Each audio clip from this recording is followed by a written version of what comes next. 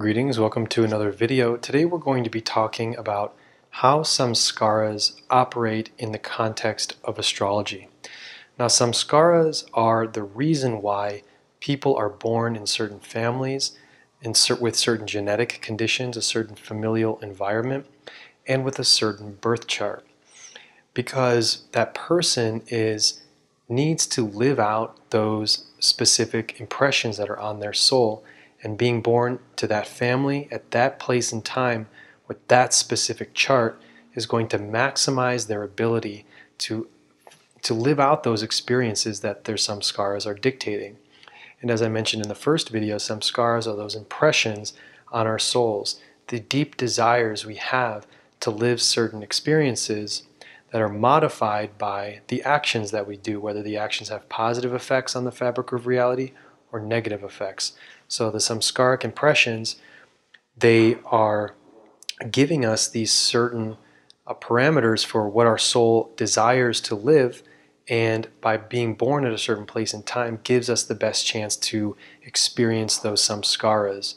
And those samskaras could be negative experiences, but in order for that impression to be lived out and for us to be able to, as I said with the metaphor of the ceramic artist with the ball of clay, to mold out and work on those samskaras and to reduce those impressions on the soul, to purify the soul and to remove the samskaras. So one way we can think about it is, let's look at the example of twins. And even if two twins are born just 1 minute apart, in Vedic astrology we have a technique, or we have a chart. It's when you divide each sign into 60 divisions. Well, that chart changes every 60 seconds.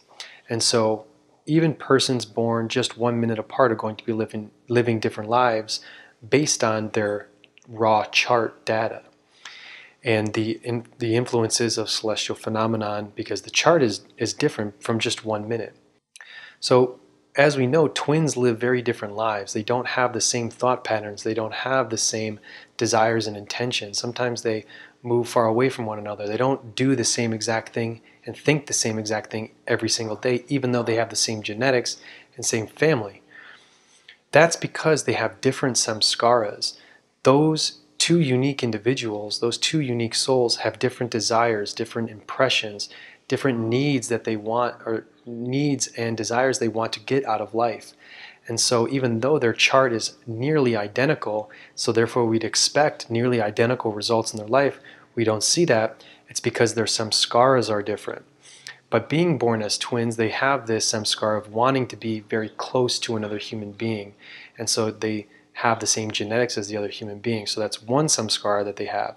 Maybe in past lives they had a really close connection to that soul. So close that the impression on that soul was so strong with that other person that that samskara led to them being born as the same person with the same genetics, one egg split into two.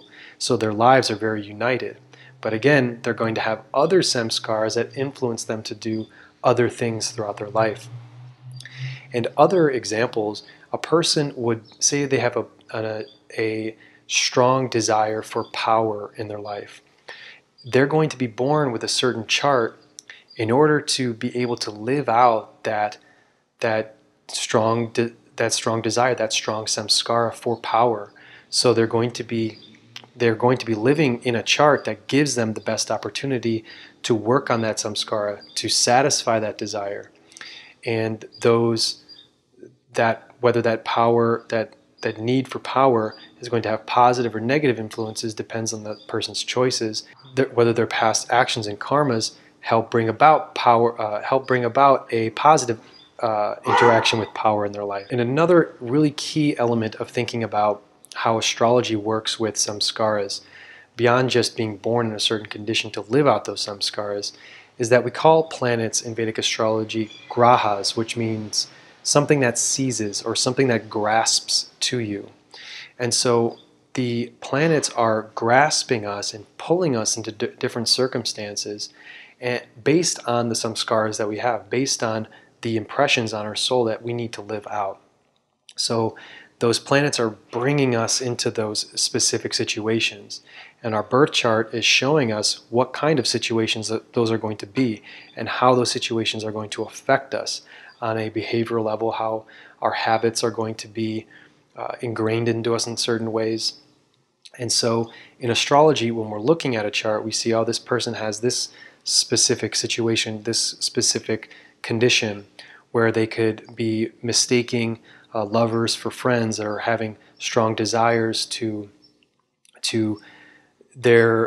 they want to see things happen in a certain way, and they mistake their emotions that they have with emotions of other people, say for example. That comes from a past misunderstanding about how emotions are felt between different people that left a strong impression on them, that in this time around they have a samskara for confusing lovers' emotions with friendly emotions and having strong desires to connect with other people that might not be beneficial for both parties.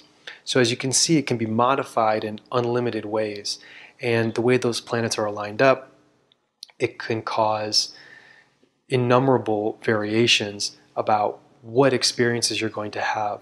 So the combinations are endless. Every moment in time the sky is different.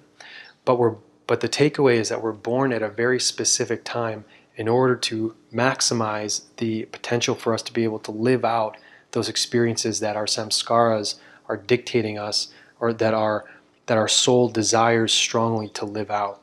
So in the next video, I'm going to be talking about samskaras and what we can do and how we heal them and how to stop producing samskaras.